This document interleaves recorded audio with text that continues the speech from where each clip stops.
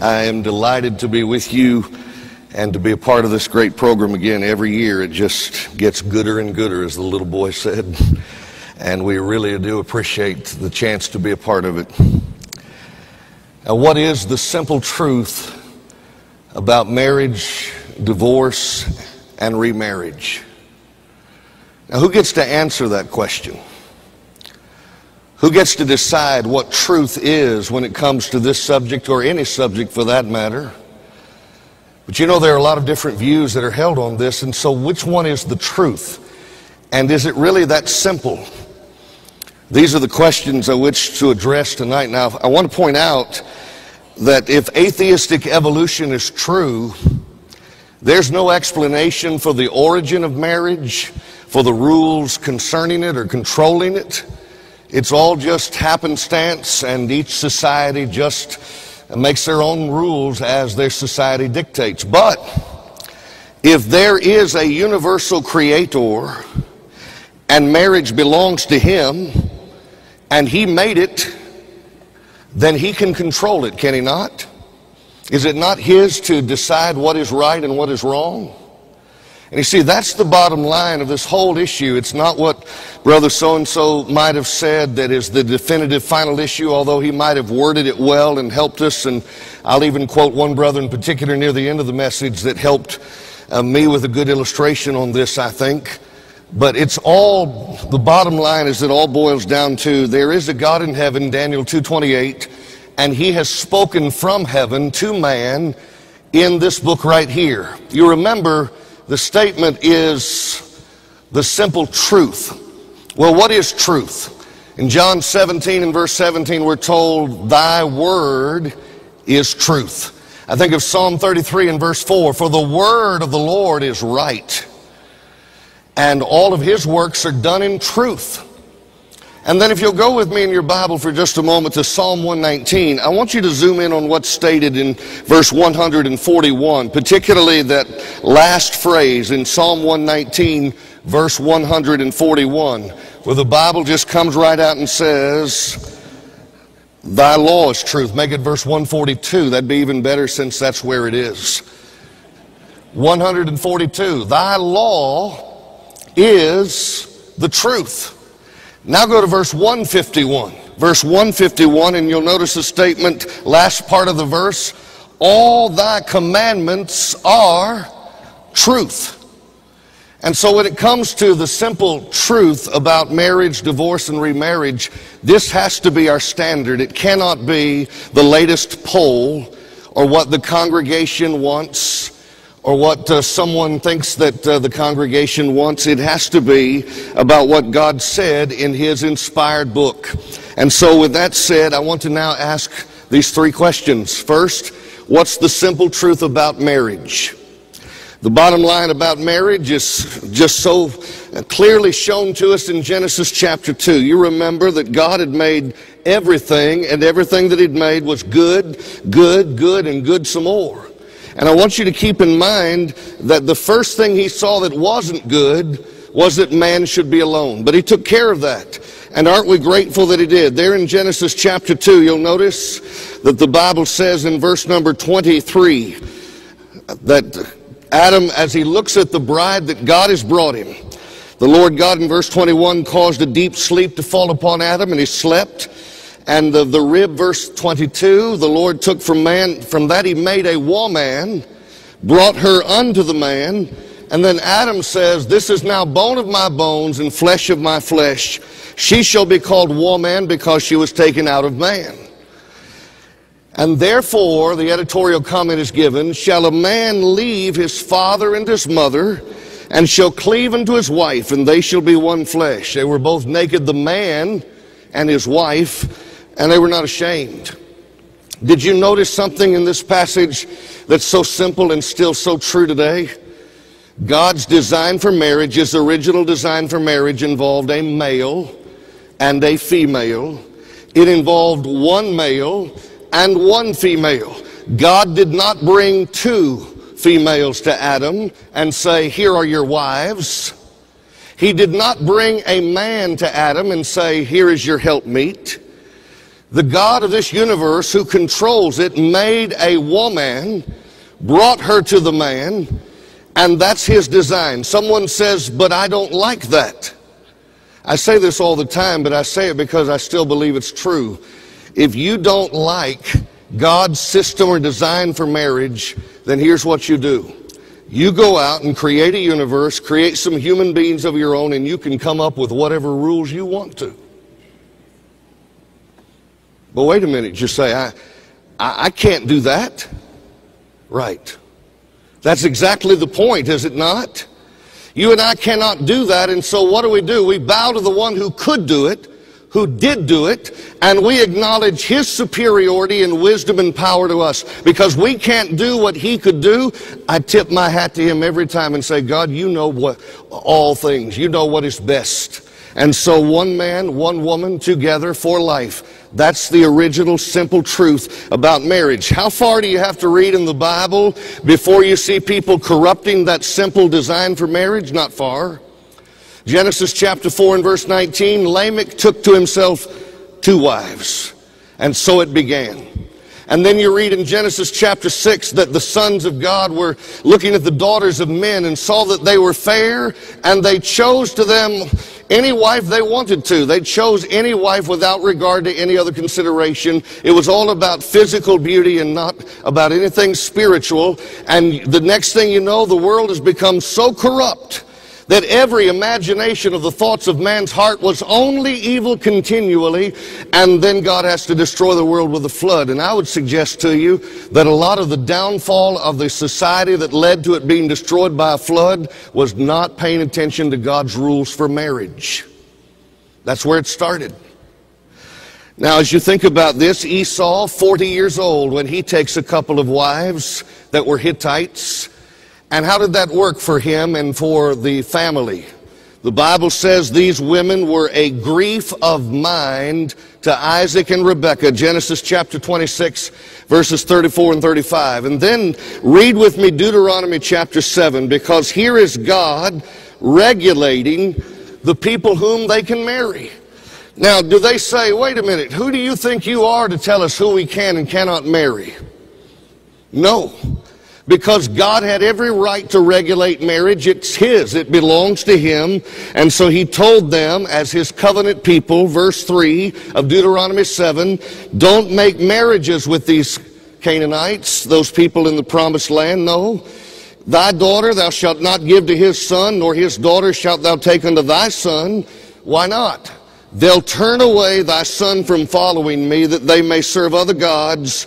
And he warns them explicitly not to do this. File that away for what we come back to later in the message. What was the simple truth about God's law for marriage for them as far as the people they could marry in the land of Canaan? He told them, don't marry these folks.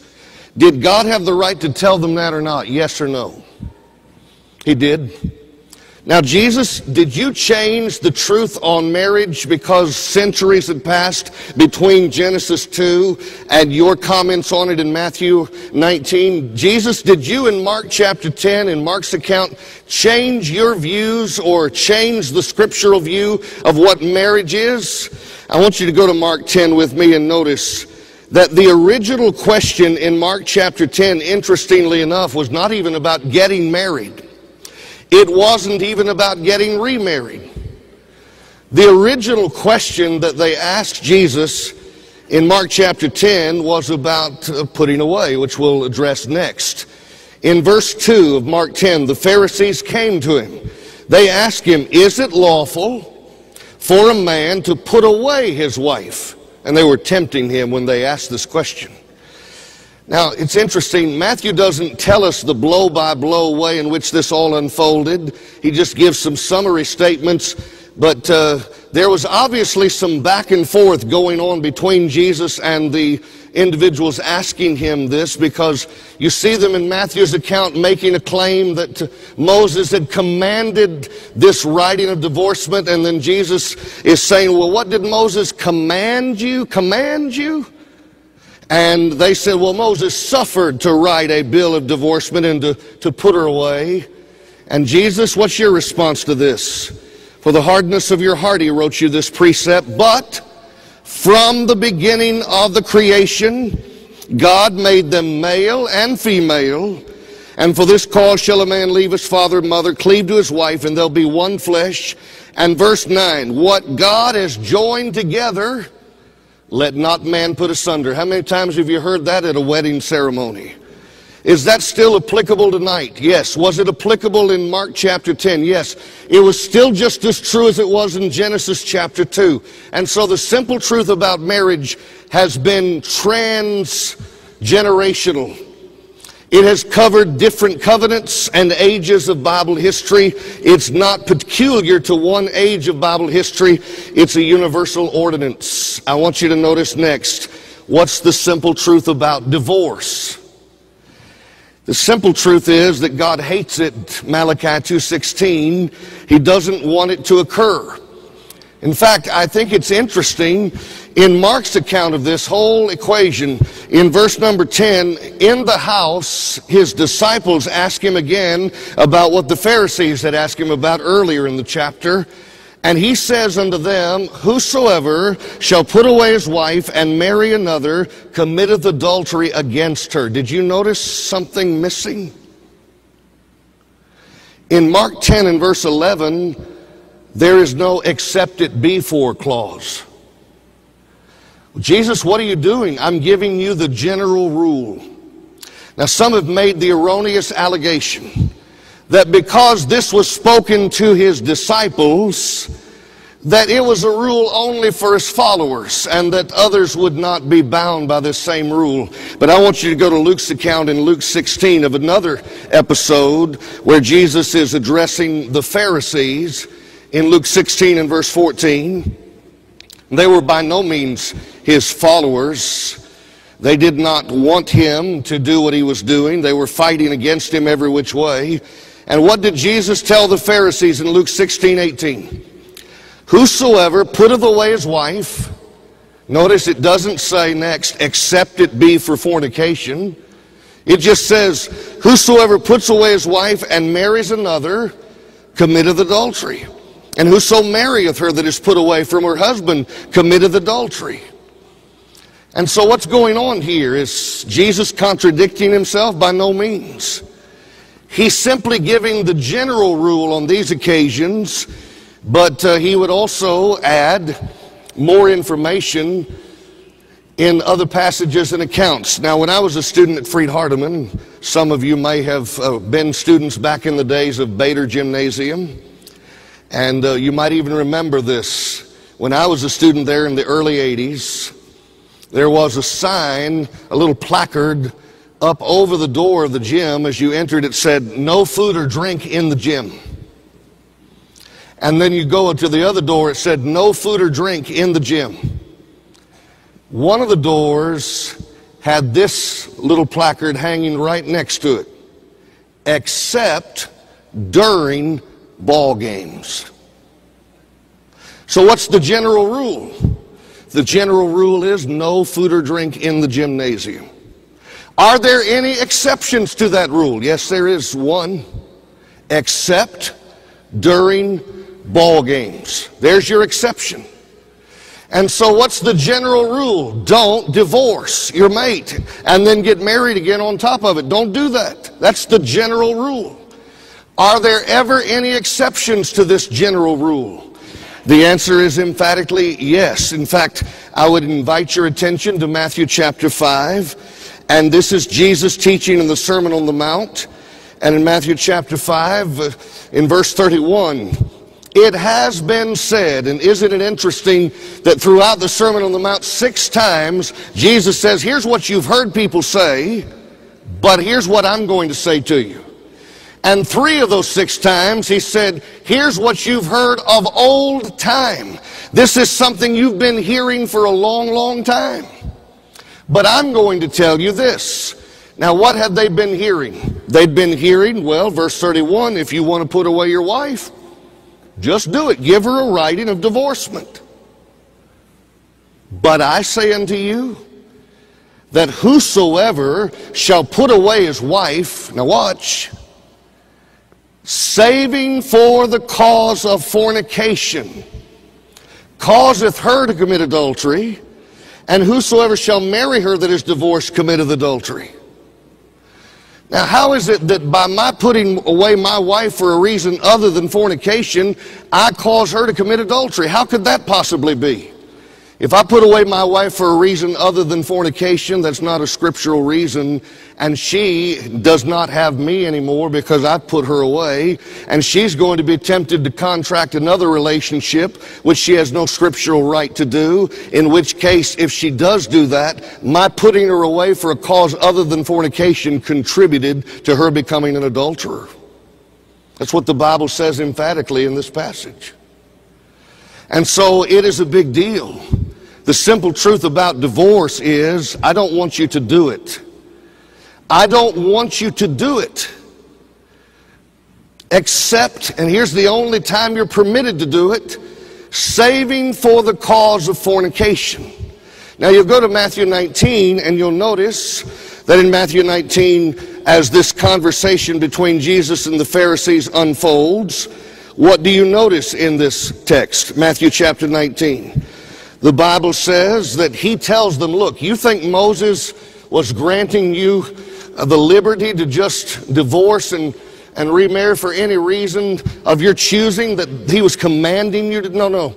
That was something permitted only because of the hardness of your hearts, not because that's God's original ideal or plan. In fact, he says in verse number 8 of Matthew 19, last phrase, but from the beginning it was not so.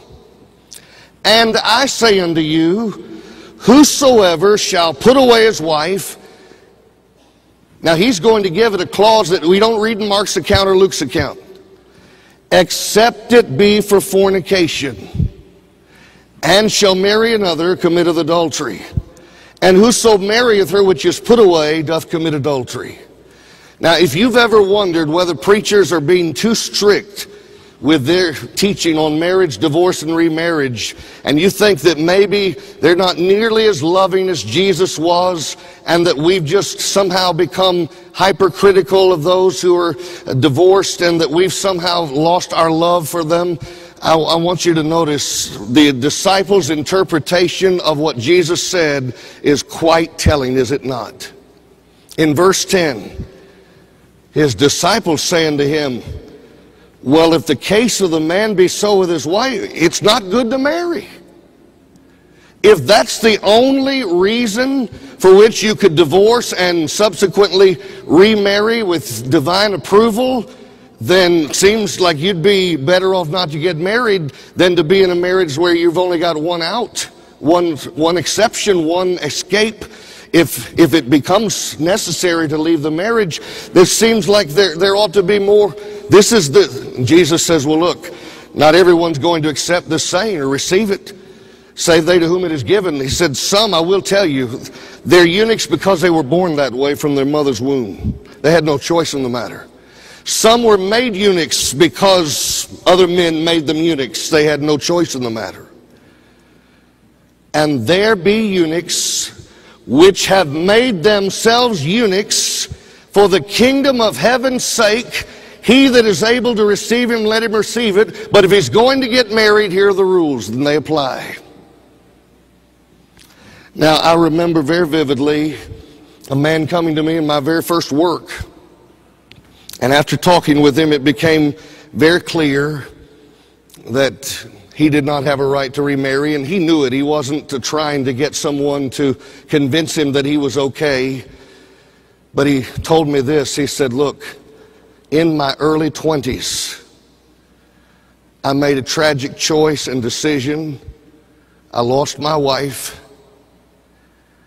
to it, and I am now in a position where I cannot scripturally remarry as long as I live.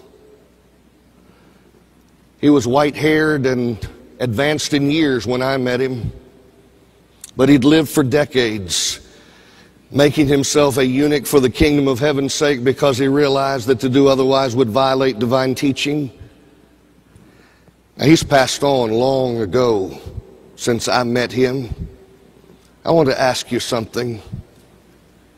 If he remained faithful till the day of his death in the ways that God demanded of him and required of him in his word, Will heaven surely be worth it all, yes or no? Well, that seems so confining and so cruel. My friends, would you rather have 20, 30, 40, 50, maybe 60 or even 70 years of marital companionship and lose your soul forever? Or live faithfully to God as a single individual, as Paul was capable of doing without never getting married? He never got married. And so it's possible to live faithfully for God and not get married or not get remarried. Wouldn't it be better to follow God's divine plan than to lose your soul forever in torment? That's what this boils down to. Now, the simple truth about remarriage is the last thing I want to notice before I start giving you some views that people have come up with that I want to give you some simple answers to refute. The simple truth about remarriage is this: whosoever shall put away his wife, except it be for fornication, and shall marry another, committeth adultery, and whoso marrieth her which is put away doth commit adultery. Now, the meaning of this passage is not complicated. I'm contending in loving ways tonight that the truth on marriage, divorce, and remarriage is simple. The only thing that makes it appear to be complicated are the choices people make in violation of God's clear teaching, not the teaching itself. That's what seems to complicate things. Guyan Woods was a favorite of so many of us in this room, I'm sure, here tonight. I don't worship the man, I never did, but I do think that he said something so wise when he told the story that I'm about to tell you. And this was one of the last sermons that he preached before he passed from this life, and I'm sure he said it many times in many places, but I heard him say this. He said someone came up to him and said, "Brother Woods, we have such respect for your years of study and scholarship, and we've been in a real controversy about Matthew 19:9 and what it teaches about marriage, divorce, and remarriage. And so what we're asking you to do is to delve into this passage and give us your critical analysis of Matthew 19:9. After all your years of study, what do you think the best and simplest explanation of that passage is?"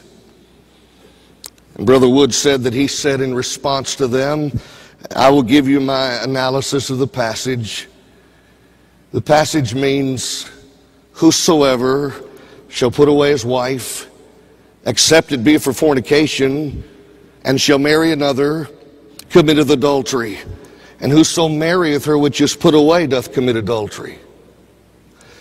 Brother Woods, I don't think you understand what we're asking you to do. I appreciate that. We know what the verse, how it reads, but we want you to give us an exegesis of it. I mean, delve into the nuances of the language and all of the text and everything that it says, and please give us your exegesis, your commentary on Matthew 19:9.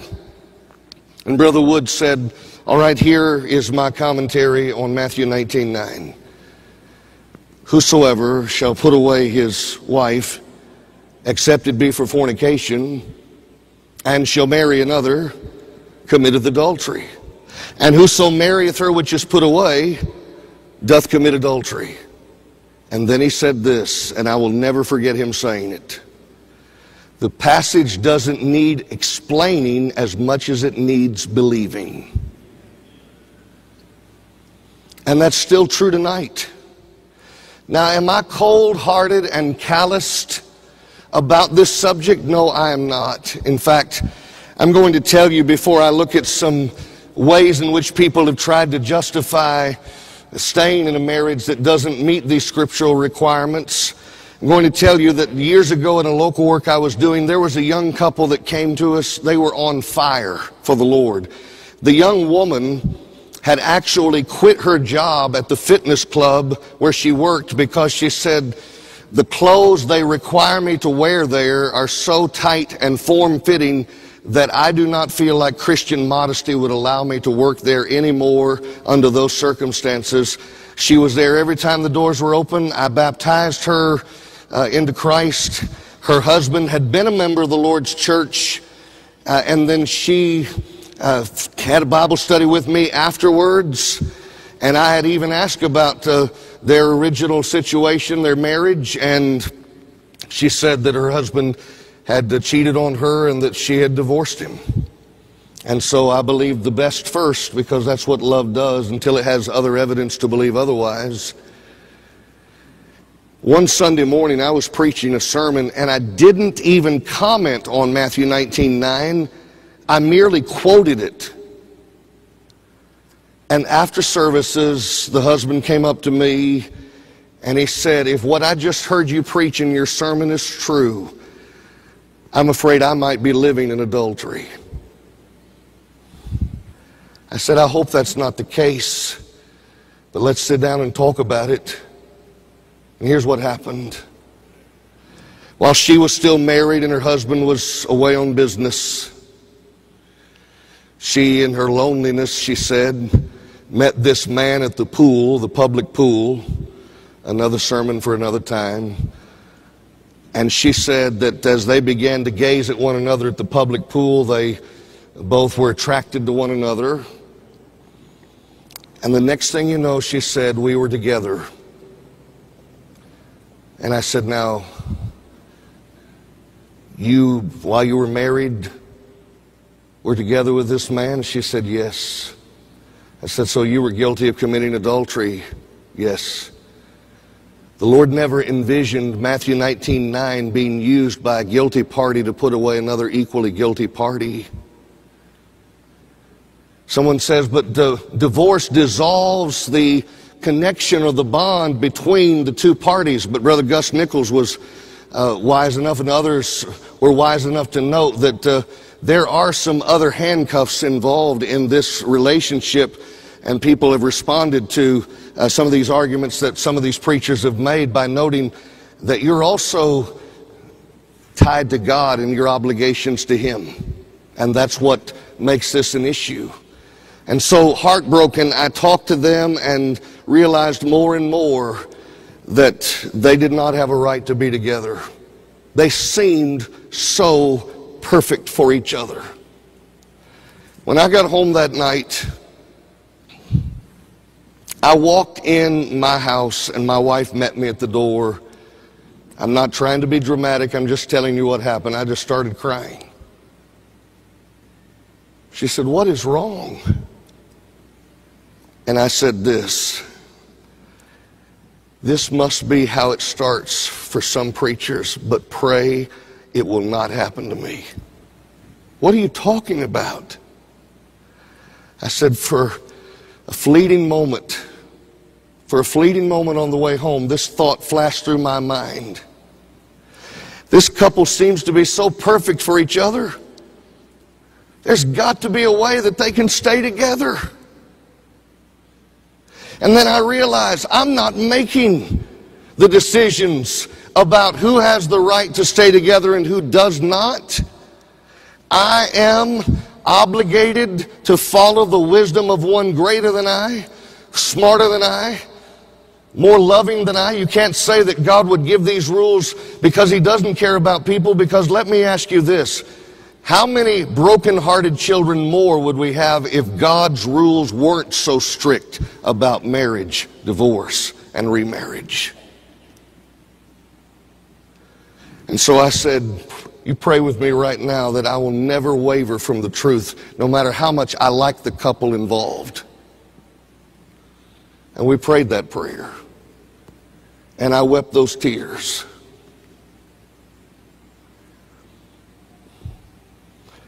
I know that if my children ever make a decision to get married and then violate these rules, I will still love my children. I will still love my children. But I will never, as God is my witness, pray for me, I will never allow myself to suddenly decide that maybe the Bible's not as clear as I thought it was on marriage, divorce, and remarriage. Have you ever heard this statement, no man turns against reason until reason turns against him? I think Hume might have made that comment. I know this. Very few men that I've ever met, no man I've ever met, as a matter of fact, has turned against the simplicity of the teaching of Jesus on marriage, divorce, and remarriage until that teaching turned against him or a family member. And then suddenly we have to restudy the issue. My friends, there are some simple answers I want to give you in closing to this subject. Number one error you hear is this: the truth on this subject is so elusive that you can't really know the truth on this subject. I know of a congregation where my dad once preached, where the eldership got up before the membership and said the following: "We have just returned from a seminar on the subject of marriage, divorce, and remarriage. And after attending the seminar and hearing all the different views presented by so many different good brethren, we have decided that as an eldership, we don't have a position on the subject. And so we will not ask any questions about your marriage or your divorce or your remarriage, because this thing is so murky that if good brethren can't agree on it, then it must not be something that God expects us to really settle." Is it true or false that 1 Corinthians chapter 6 says adulterers shall not inherit the kingdom of God? Does the Bible say that or not? Yes or no? Do you believe for one moment that Almighty God would make something a salvation issue and then fail to give us enough information to be able to figure out whether we're guilty of the sin that would damn our soul? Do you think for one moment that God said, "Adulterers, you're not going to make it to heaven. I didn't give you enough information in this book to really clearly show you whether you are or are not an adulterer, so just, good luck"? That's blasphemy. I promise you that Galatians 5, which listed as one of the works of the flesh, verses 19 to 21, 1 Corinthians 6, 9 and following, the Bible is not muddy or murky on this subject. It is absolutely clear. And we must not back down from teaching the truth on it just because some individuals have determined that they're going in a different direction.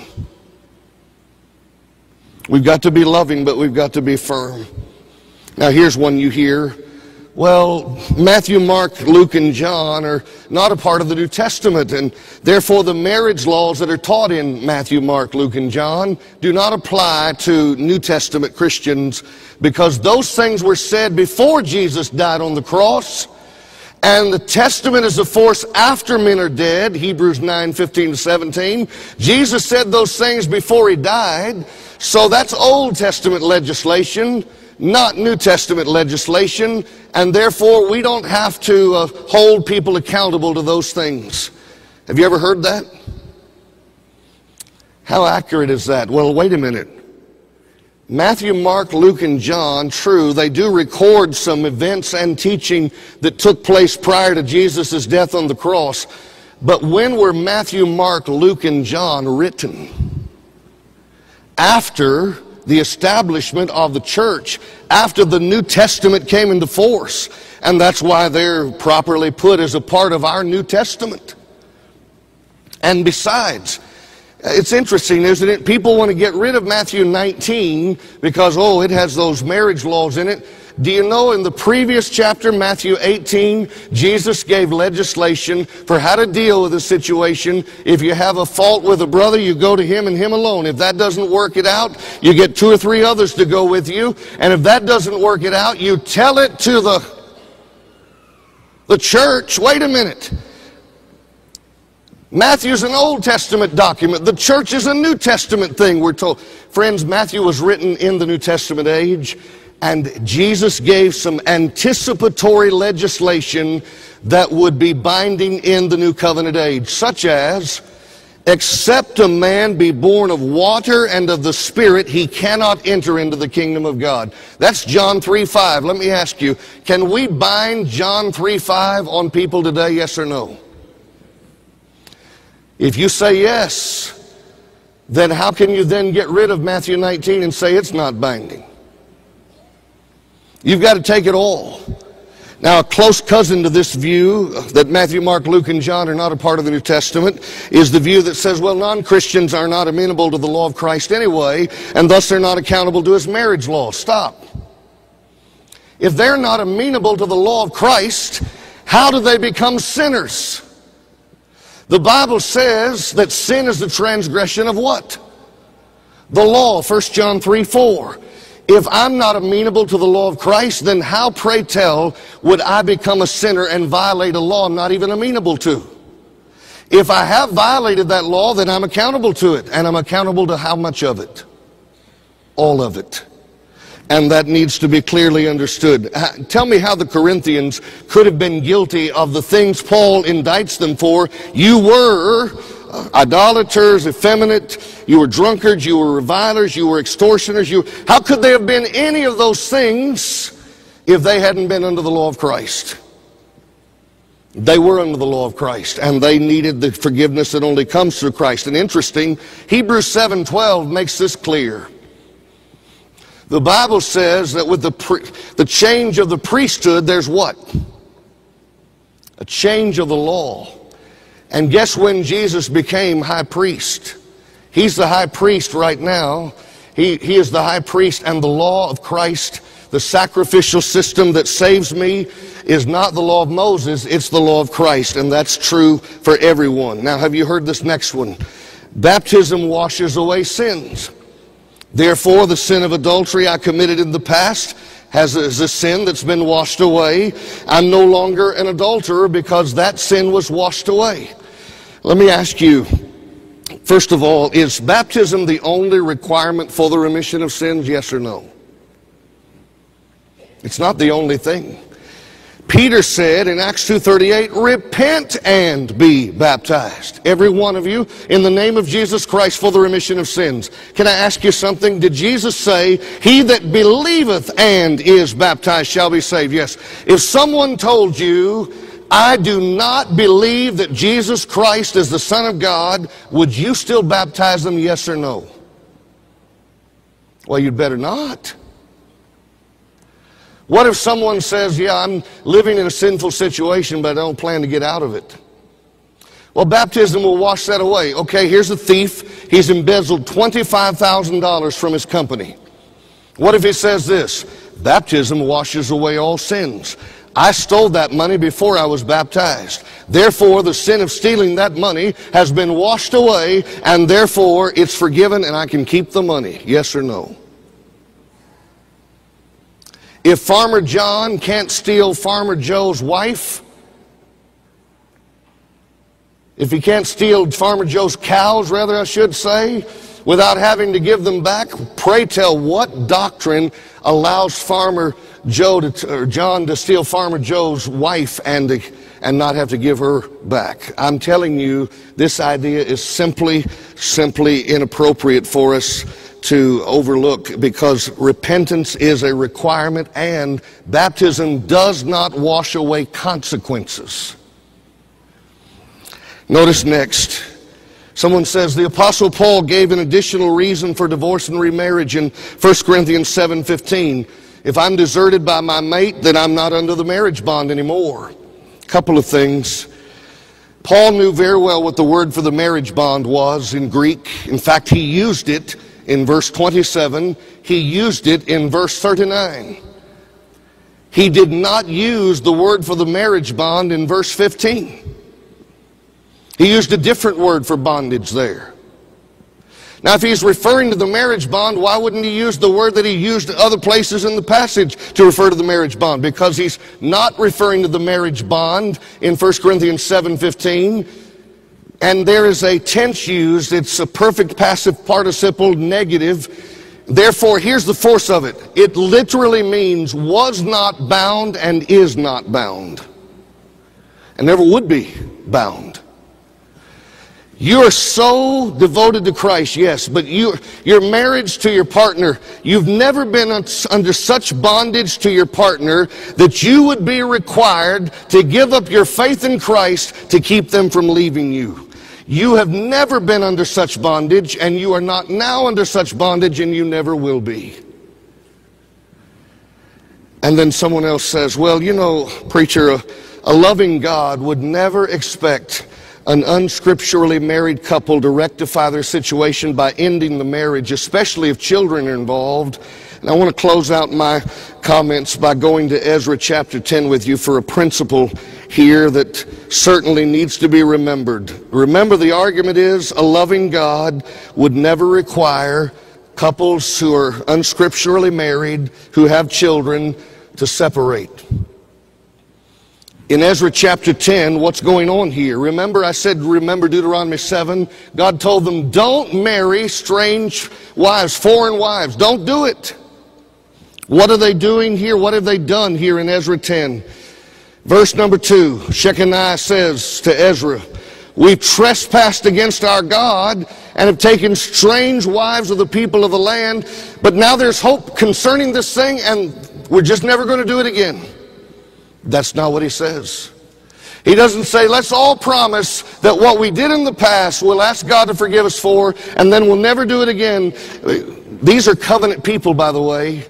They were already in a covenant relationship with God, and you'll notice that the Bible says here in this verse, verse 3, let us make a covenant with our God to put away all the wives, watch, and such as are born of them, according to the counsel of my Lord. And watch this part, because it does take this. And of those that tremble at the commandment of our God, and let it be done according to the law. I'm telling you, it takes courage to do what some have done, and I admire them so much for doing it. Verse 4 says, be of good courage and do it. There's some weeping going on. The last phrase in verse 1, they wept very sore. I've cried tears, you've cried tears. And we're always going to be doing that. But look at the last part of this chapter, Ezra chapter 10. And we'll just look at verse 10 and 11. I'll close out here. Ezra tells them, you've transgressed, you've taken strange wives. Now therefore, just say you're sorry and everything will be okay. No. Verse 11, make confession unto the Lord God of your fathers.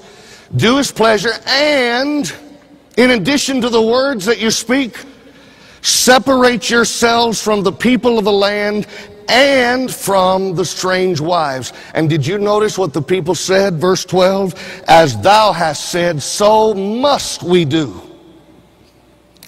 I'm not standing here and telling you that it's not emotional or that it's just easy.